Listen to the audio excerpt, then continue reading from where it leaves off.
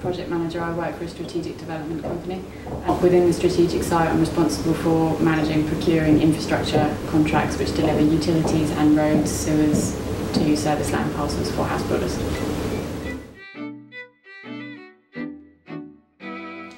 Typical tasks and responsibilities in my role would include the placement of a contract for an infrastructure contractor, such as a road that needs to be built on the development. That will include the delivery of the drainage, the utilities. I'll manage that contract in terms of changing instructions, and if there's any variations to it, we will also have to do the financial management of that contract too. We will also have the potential for commercial plots to be built on the development, where the project management side of our company can be involved, and that will involve the management again of a contract, but it will be of a main contractor building a building rather than a road. As a summary, these are the types of tasks that you can expect to have to carry out as project manager: attending meetings, compiling valuations, putting meeting minutes together, generally coordinating a number of consultants on site to get the end result that you want and the team want, and internal reporting for the company as well.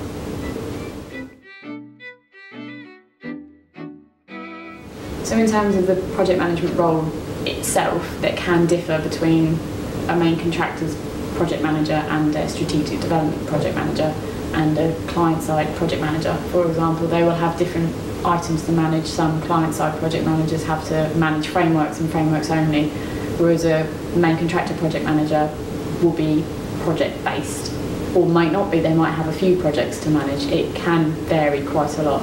So if you are going to go into that, I would highly recommend that you research the company that you're going to work for and see if you can get a standard job description for a project manager from them.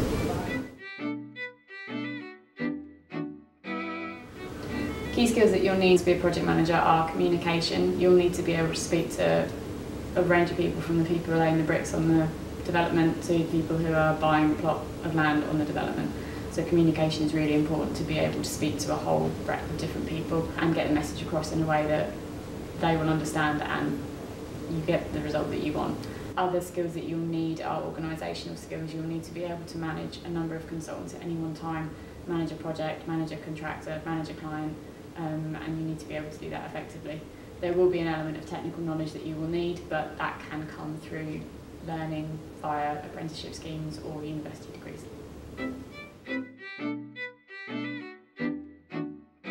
I started out as a management trainee. This was an apprenticeship scheme run by a main contractor. They offered 6 years part-time degree funding, and that gave me 6 years working experience as well. Within that, they rotated you around the business so you could make sure that you really picked what it was that you wanted to do. In terms of qualifications that I needed for that, it was straight out of A-level, so I had to have some relevant A-level subjects.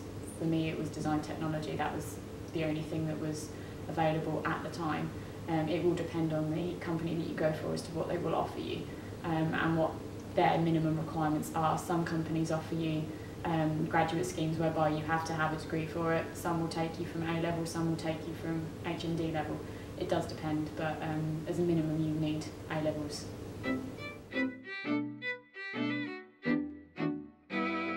University or apprenticeship? I personally would say apprenticeship is a better option because you gain life experience through working with colleagues who are far in advance of your years and they've got far more experience under their belt. You can gain knowledge from them, as well as the theoretical knowledge that you'll get from doing your course part-time through university or college, or however the course takes its shape. In terms of life progression, I would say apprenticeship because it's helped me personally get ahead in life. I've come out of my apprenticeship scheme with no student debt, and I've been able to get on the housing ladder early, which has helped me. Part of me wishes that I went to university for the social side of things, as you do miss out on that, but in my opinion, it's not the be-all and end-all of everything.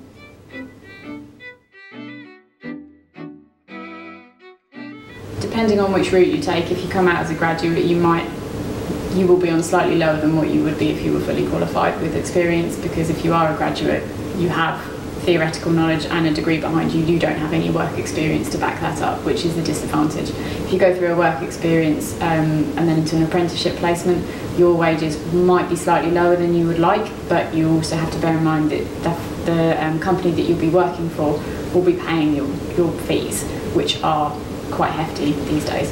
Once you're fully qualified as a project manager, you can expect to earn anywhere between £40,000 and £50,000. That is dependent on the location you're working. Obviously, London will attract a higher wage. So I started life as a trainee quantity surveyor. I worked through projects and gained experience, and then got promoted to an assistant, and then eventually a quantity surveyor at my last company that I worked for. Following on from that, I had a switch and I went to a different side of quantity surveying, so not main contracting. I went client side, and I was a client side quantity surveyor for a couple of years. I then joined Urban and Civic as a project manager. They have a mix of financial control and project management, which really appealed to me.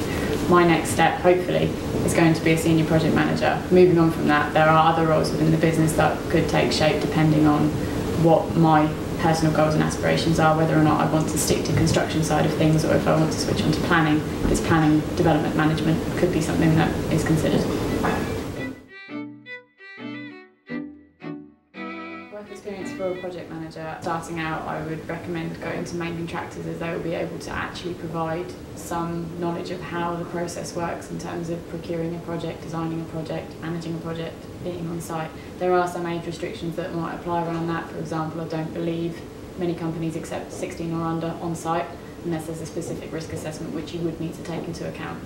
But you can normally just get in contact. There is normally a community liaison individual within the company that you might be able to reach out to and see if you can get some work experience. Best times, school holidays for most of you if you're looking to go to university or apprenticeships. And companies that I'd recommend are the big main contractors, ISG, Morgan Sindall, Wilmot Dixon, RG Carter.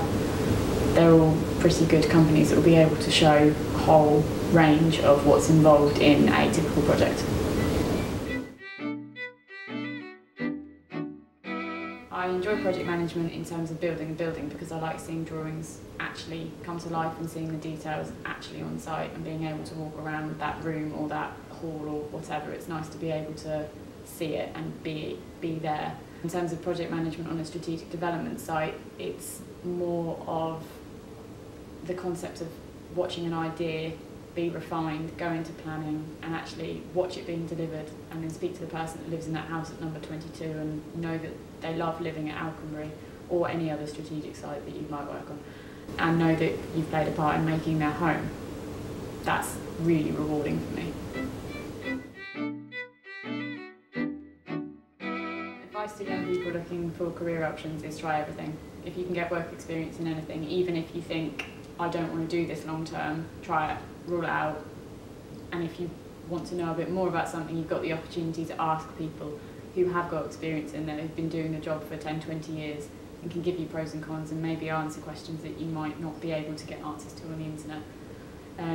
I would also say that don't worry about it, don't put too much pressure on yourself. Whatever job role you decide to go into straight after uni, straight after college, sixth form, whatever, it's not forever.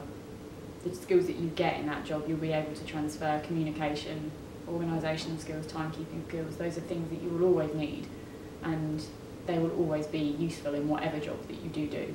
And any knowledge that you gain in your first job, you'll use.